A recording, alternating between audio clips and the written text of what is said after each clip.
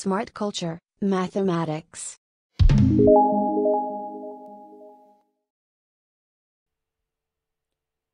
Let's take a look at this first example. So what we have to do is we have to simplify this root.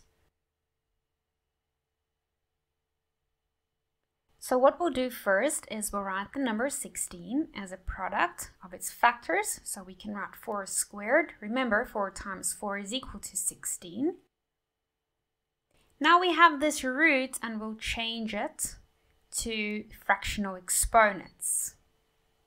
So we'll write 2 divided by 2.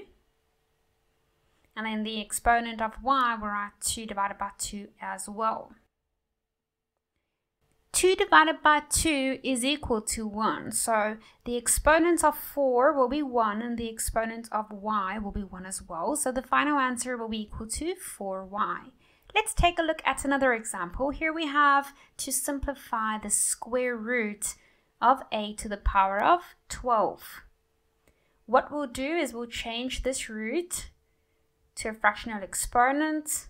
That means we have to divide the exponent of 12 by 2 and that equals 6. So the final answer will be equal to a to the power of 6. Let's take a look at the last example. So here we have the square root of 256, a to the power of 6 and b to the power of 12. So we'll write the number 256 as a product of its factors.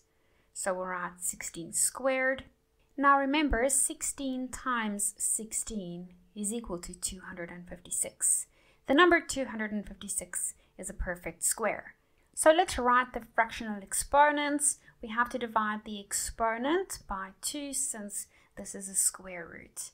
16 to the power of 2 divided by 2, a to the power of 6 divided by 2, and b to the power of 12 divided by 2. The exponent of 16 will be 1. The exponent of a will be 3 since 6 divided by 2 is equal to 3. And the exponent of b will be equal to 6 since 12 divided by 2 is equal to 6. So the final answer will be equal to 16a cubed b to the power of 6. For online tutoring or additional resources, visit our website, www.smartculture-education.com. Subscribe down below. It's easy.